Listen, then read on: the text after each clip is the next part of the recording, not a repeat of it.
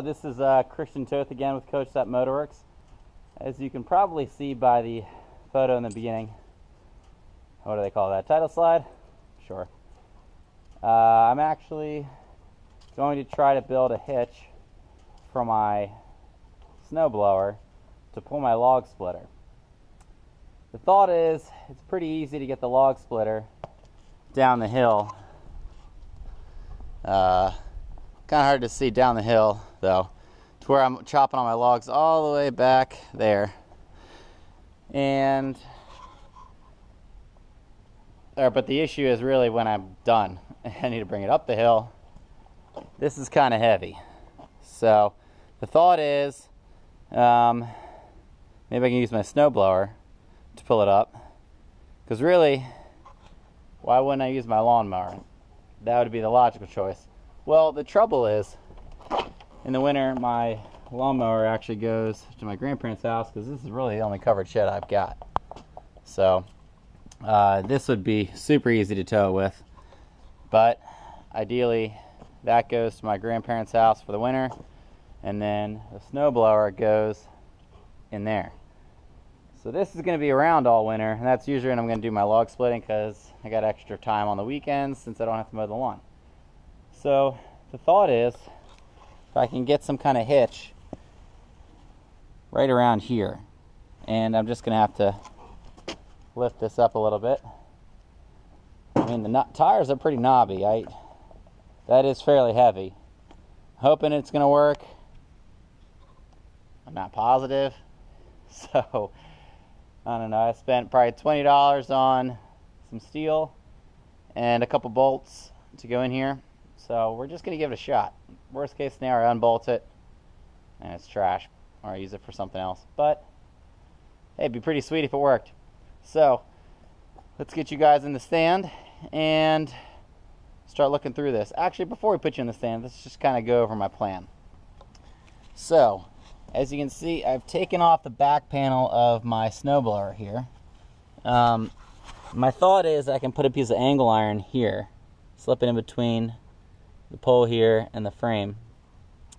Put a piece of angle iron in here and have a mating surface to weld to, and I can do basically a big U and then down again. And because this is my drive controller, I will put the ball somewhere around here.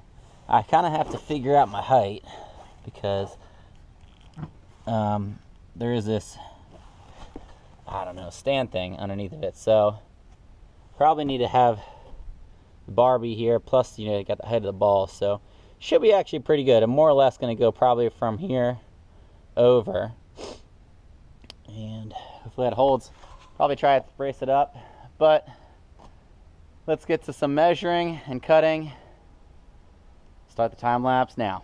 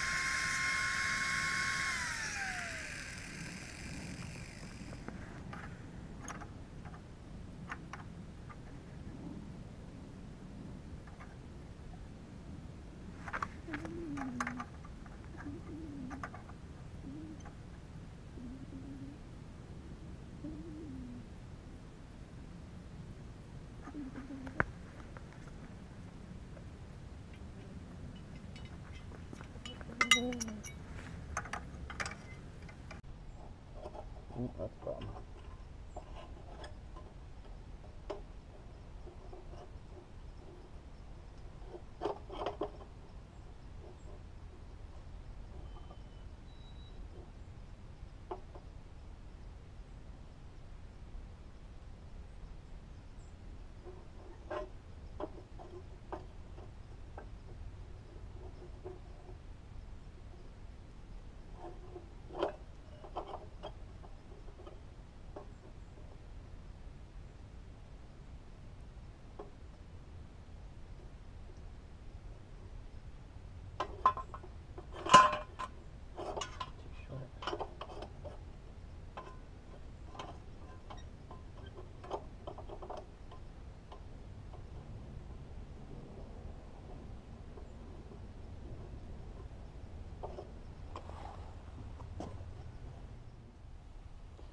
All right, well, good morning. So, got a little dark on us yesterday, and actually on Friday.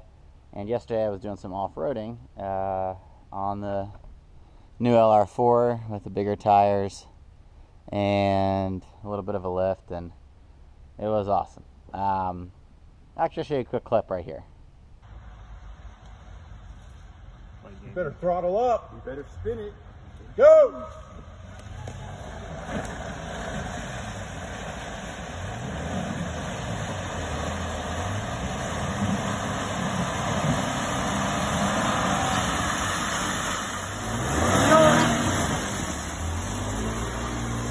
A little bit of mud. Smells good.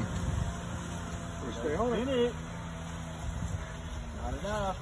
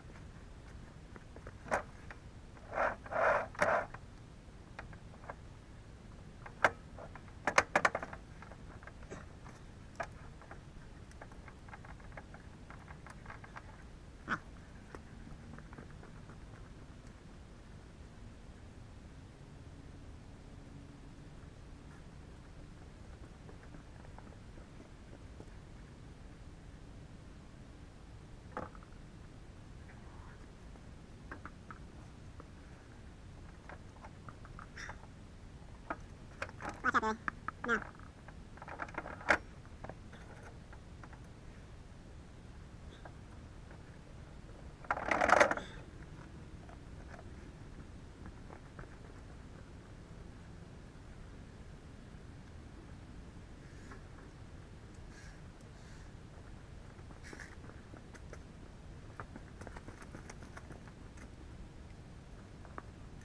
boy. I'll leave the top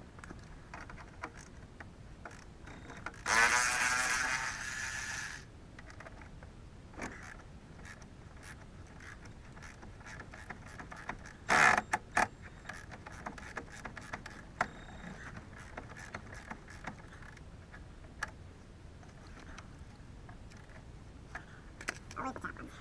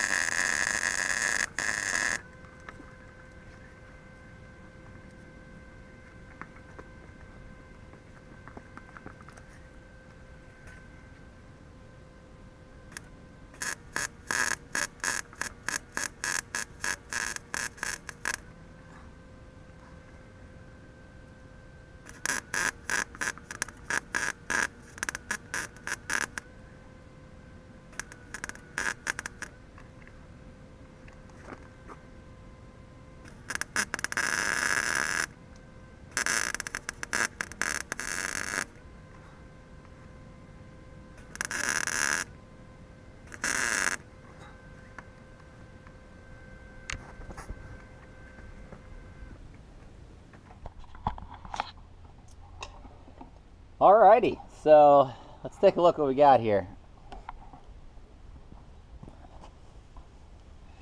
Alright, so I did some welds here. Yeah, they're not the greatest, but I'm going to try to do some better ones on the inside when I take it off here. But, kind of cool, already mocked up here. Not sure if it's level, but you know what? It's going to ride. It'll be pretty good. Did have to do a little notch out here for, I think this is my speed control. Yeah, so. And everything, that's just barely missing. This is going to maybe rub a little bit, actually. There we go. Yes, that misses, so that's good. So yeah, just do some final welding on it and put it all back together. Paint it probably. Yeah, should probably paint it.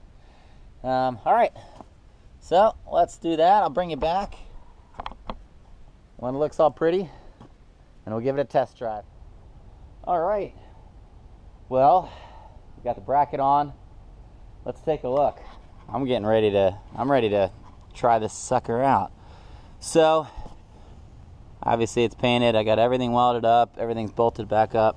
Also greased this axle, both sides while I had the wheels off. Just good practice kind of while I was in there kind of deal. But I got it all bolted in over here and there. Obviously did a quick shot of paint that got scratched when I put it on. But what are you gonna do? It's just gonna prolong it, you know. It's not like it sits outside in the elements. It sits in the shed, so it should stay pretty weather tight. But let's get you in the stand and give it a shot.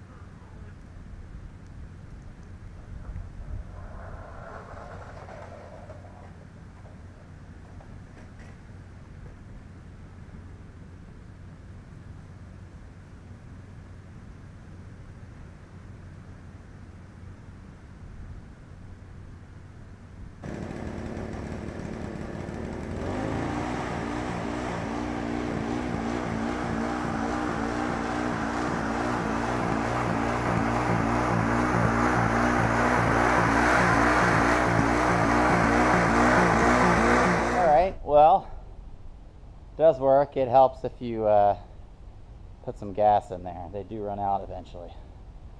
A little out of breath. I'm not going to say it's a huge success. Obviously, there is a lot of weight on this lug splitter tongue. so it wants to push it down a lot. And which I need to bring it, I need to have it at this angle a little bit, you know, so I don't dig the front sliders into the grass. So really all my effort is just holding up on this, you know, holding it up from one to fall like that. I'd like to say it is definitely easier than pulling up that hill on my own. That's tiring. So it's kind of hard to see, but hopefully you're able to see. This is the hill I was talking about, and it definitely is easier. It definitely works. Yeah. So I think it'll do the trick for me. If this was helpful to you guys, let me know if you think there's a better idea, something else that I could have done besides building another shed, just to keep the tractor. I would like to hear that too. If you wouldn't mind hitting the like down at the bottom, and subscribe if this was helpful, if you want to see other cool projects. Again, this is Christian Toth with Coach Set Motorworks. We'll see you guys later. Bye.